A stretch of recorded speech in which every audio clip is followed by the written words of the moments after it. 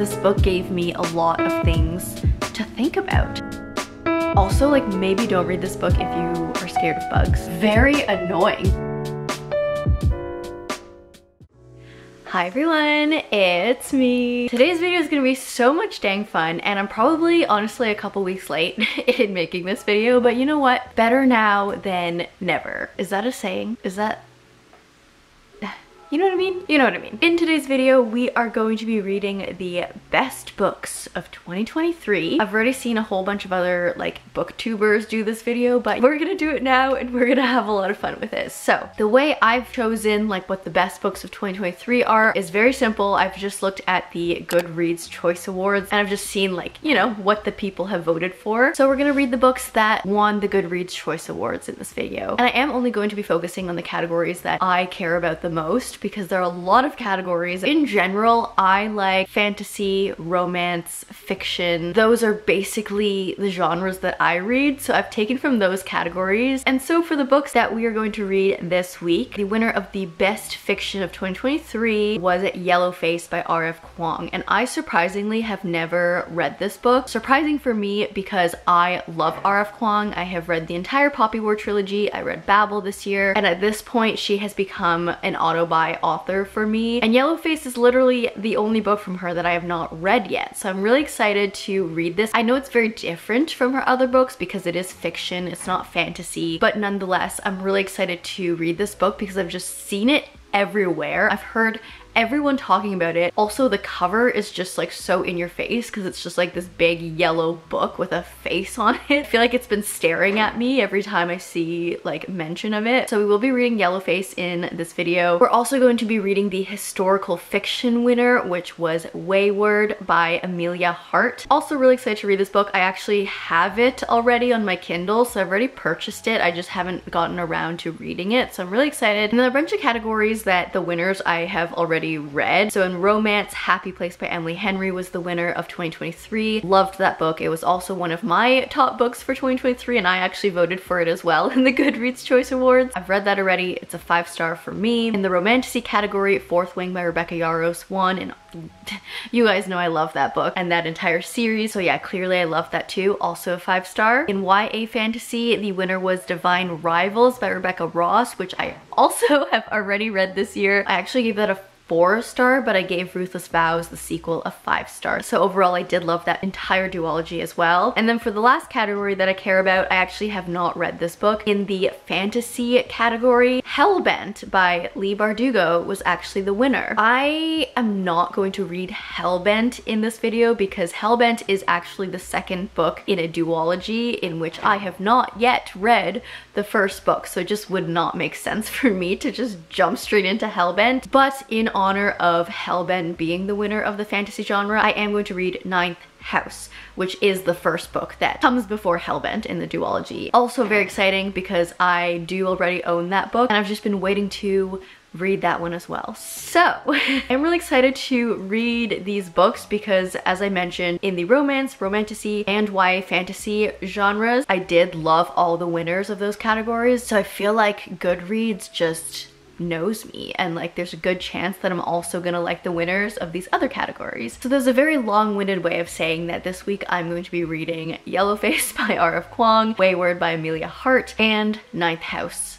by Leigh Bardugo. And these three are all books that I am already excited to read, are books that I have already purchased, and so we're gonna have so much fun this week. So as I mentioned, I do already own all three of these books, but we are going to start with Yellowface, and I have it on my Kindle. The premise of this book is really interesting, and it does sound very different from Babel and Poppy War. That kind of makes me even more excited to read it because I just love R.F. Kuang in general as an author, and I think it'll be really interesting to see how her writing translates to a different genre. So if you somehow have not heard of Yellowface, this is a fiction about an author who dies, and then our main character is an author that is still alive who steals the unpublished manuscript from this dead author and publishes it under their own name, or like a pseudonym. So something important to note about the story as well is that the author who does die is Asian, and the person who stole the manuscript and published it under a new name is not Asian, but decided to publish the manuscript under kind of like a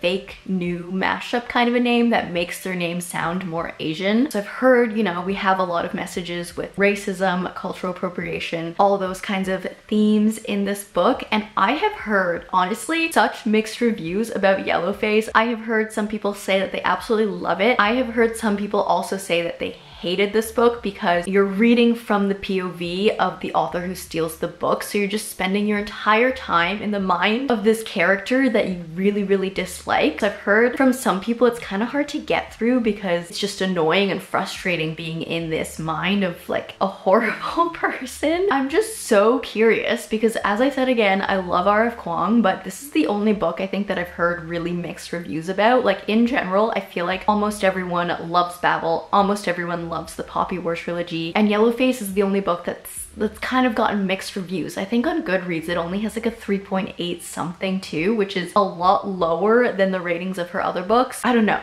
Really intrigued. The cover also, as I mentioned, it's just like so in your face. Like you see this cover and you can't forget it. And you can't see the color in my Kindle, but like the paper copy of this book is like this bright yellow color that you just can't miss. Yellowface, our first read. Let's go.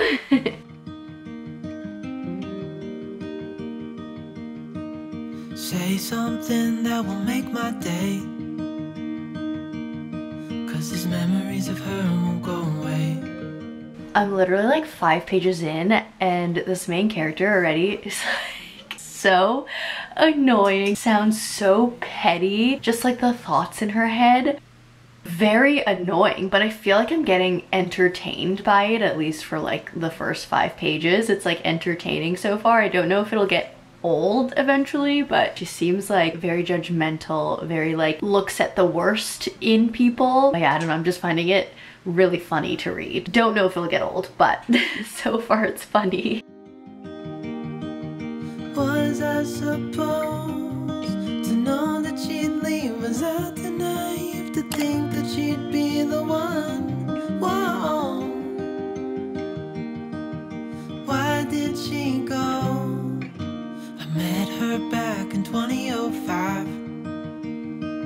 Hey guys, it is, what day is it today? It's Tuesday morning. I actually finished Yellowface yesterday. I didn't give you like a mid-book update because I feel like I just read it so quickly. I just like powered through it. It was such a quick read. So I did give this book a 4.75 on Goodreads, or I gave it a 5-star, but my personal rating is 4.75. I really enjoyed this book most of the way through. As I mentioned, like when I was starting reading this book, I thought the perspective of being in this very morally gray character was really funny. I don't know, it was really entertaining just like being in the head of someone so jealous and so petty. And I feel like, not to like make myself sound like a horrible person as well, but I feel like the thoughts that went into this main character's head were thoughts that like I could see myself having as well, but like obviously in a very exaggerated way. Like just those feelings of jealousy, seeing other people have success. Like I feel like we've all had that feeling, no? Or am I just a horrible person? Like obviously like my head didn't take it as far, like nearly as far as the main character in Yellowface did, but I could see how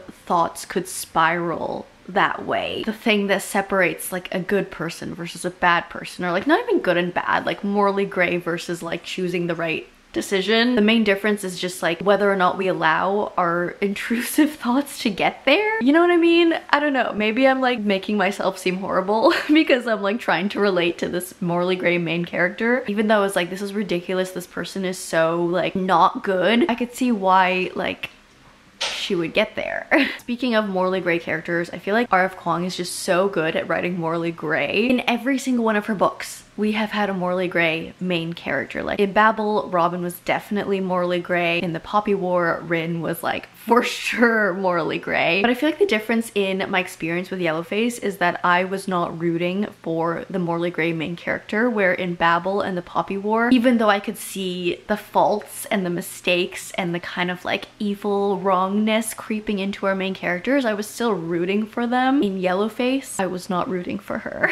But I found that a very interesting experience to read. This book just like, I don't know, blew my mind. It was so meta, like the things that this book was referencing. I learned a lot about the publishing industry. This book gave me a lot of things to think about. And I did find this book really like quick and easy to read. Like Babel and the Poppy War, I think they're more in-depth, like big epic stories. So I think they read a bit slower, but Yellowface reads very, very quickly. It's written in very basic English, like very accessible. So it was also interesting to see R.F. Kuang just like use a different style of writing here. I don't know. It didn't feel like R.F. Kuang, but it also did feel like R.F. Kuang at the same time. The only thing I didn't really like about this book is the way it kind of went off the rails in the end. It read like a lit fic most of the way through, or a contemporary fiction, but then at the very end, without spoiling anything, it kind of turned thriller. I'm not sure about the way this book ended, but overall would highly recommend this book. It's like very lighthearted, but also not at the same time. Okay, so we had a great experience reading our first Goodreads Choice Award book for this video. Next up, we're gonna stick with the Kindle for now, and we are going to read Weyward by Emilia Hart, which was the historical fiction winner for 2023. I have it here. So what is Weyward about? I'm gonna have to reference my phone notes for this. We follow 3 storylines in this book. The first one takes place in 2019, where a girl flees London from an abusive partner, and she heads to Weyward Cottage, which is a cottage inherited by some sort of a great aunt, like a distant family member that this girl barely remembers. And while she lives there, she starts like uncovering some really mysterious, weird, maybe magical, witchy things that are just kind of lurking around in the cottage. So that's the most like modern day storyline in this book. The second storyline takes place in 1942, and it's about a girl who has been trapped by her own family, it sounds like, trapped in her family's estate during World War II. And she doesn't want to be trapped. I mean, who would? But like, she really wants to get out. She wants to get an education. She has a brother who's getting like an amazing education, and she wants to like be like him. She wants his life as well. Her mother passed away a while ago, but was rumored to have gone mad before she passed away. She doesn't really know much else. She doesn't really have many traces left of her mother. The only thing she has left to remember her mother by is this mysterious locket with the initial W on it. Also, like on the baseboard in her bedroom, she sees that there's a word Weyward just scribbled into the baseboard. Very, very, very mysterious. Our third storyline, the one way back, takes place in 1619, where we have another girl. So we have our third girl, and this girl is awaiting trial for the murder of a local farmer. This girl does know a bit about magic. She has been taught magic from her parents. Yeah, her mother has taught her magic, but at this point in time, you know, witches are kind of frowned upon. We don't like magic. We're suspicious of these types of things. And so our girl, yeah, she's awaiting trial for a murder, and she's having a really hard time trying to prove to everyone that she's actually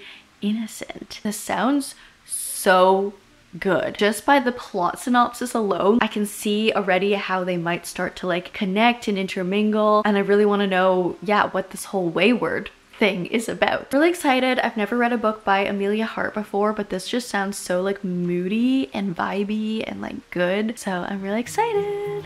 Close your eyes, get some rest.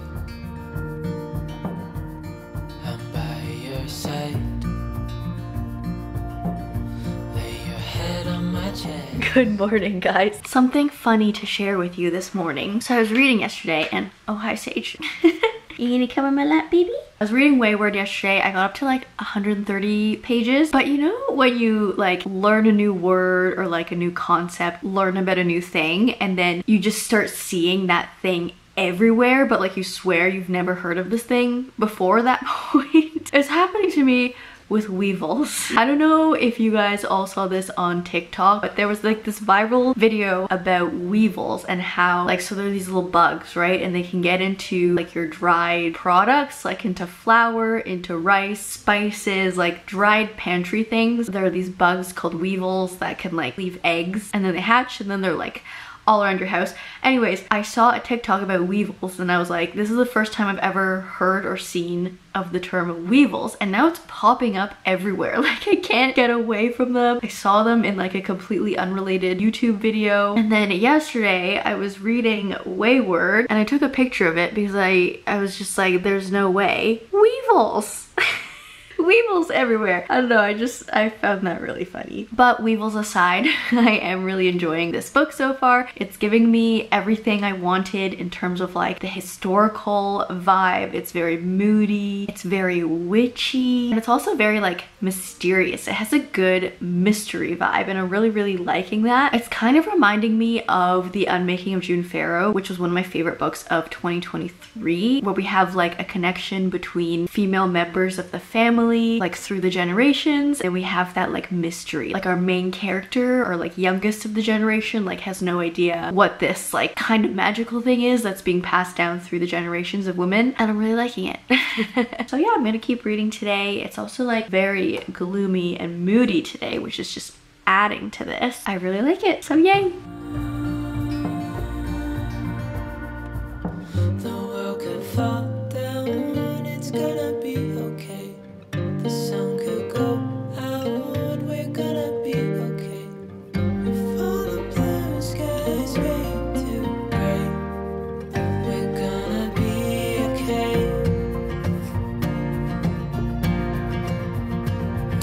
The world could fall down, it's gonna be okay. The sun could go out, we're gonna be okay.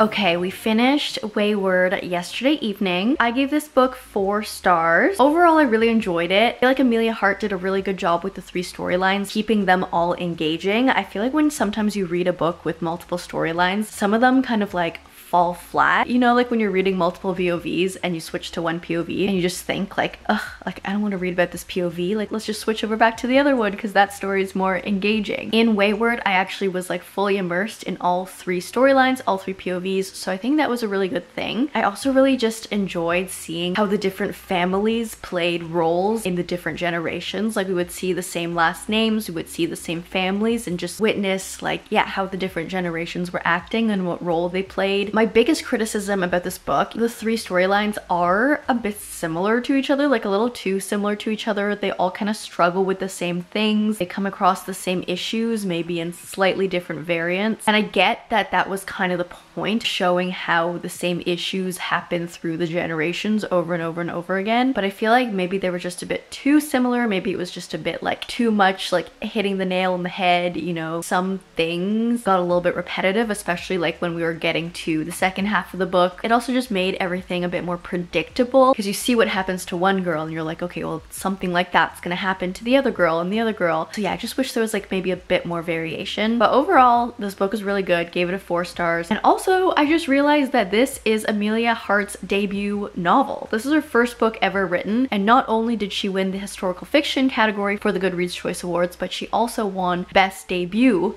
Novel of the Goodreads Choice Awards. So she actually won 2 categories with Weyward, which is very impressive. Also, like, maybe don't read this book if you are scared of bugs, because there's a lot of bugs in this book. Okay, but that's Weyward, and I did actually pick up Ninth House. I just read a little bit of it. I think I'm like, yeah, 22 pages in, so not much. This is going to be my 3rd and final read of this video because Hellbent won the Best Fantasy category, and I have not read Ninth House yet, which comes before Hellbent. Obviously, I'm gonna read Ninth House. This will represent Hellbent for me. This is Ninth House by Leigh Bardugo. It is a fantasy. I believe it's an adult fantasy. This is about a girl named Alex who is the most unlikely student attending Yale University or college. It's called college in the States, right? She is a freshman, but she doesn't really fit into the Yale typical standard because she kind of grew up as a hippie. She was never like a great student. She dropped out of school. She kind of got involved with drug dealers, and she's just kind of been in trouble her entire life. But very traumatically, she gets involved in this multiple homicide that's unsolved. And while she's recovering in the hospital, she gets offered a choice by the dean at Yale, and she gets an opportunity, like a full ride, full scholarship to go to Yale. And so she's like, well, why wouldn't I go to Yale for free? So she goes, she decides to turn her life around, but then she starts getting involved into these secret societies that, like, you know, a lot of powerful people, politicians, etc. have been involved with in the past. And she realized that things at Yale and things about these secret societies are more sinister they appear, and there's also magic involved. This book has definitely drawn me in. It's pretty, as I mentioned, horrific. Like, it's pretty gory already so far, and I've only read 20 pages. It's kind of like a fantasy horror. I'm liking the like Yale dark academia vibes. I'm liking the whole secret society thing. I always think that's always like interesting when there are stories about these secret societies. That's ninth house so far. I'm gonna continue reading and just see how it goes. Also, if any of you guys actually went to Yale or know about Yale, is this like a Yale accurate map? I'm so curious because this map is really cool, and I'm like, is this actually Yale University? Like, is this the actual layout?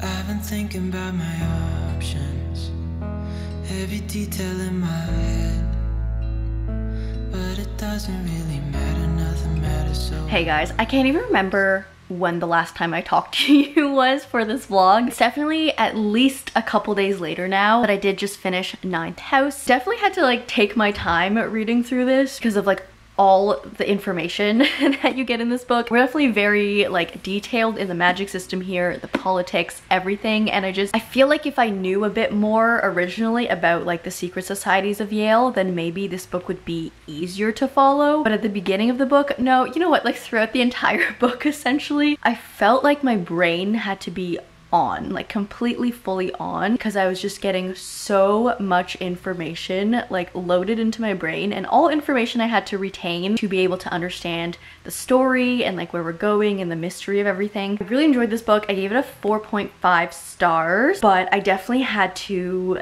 think a lot while reading this book and use my brain. I know like a little bit about the secret societies, the main societies I've heard of, like Skull and Bones and stuff, but like, I don't know, I'm not like that well versed in the secret societies, and so I feel like for someone who maybe knows Yale better would be able to probably like breeze through this book a lot quicker than I did. But that being said, I did really like this book. I loved the whole dark academia.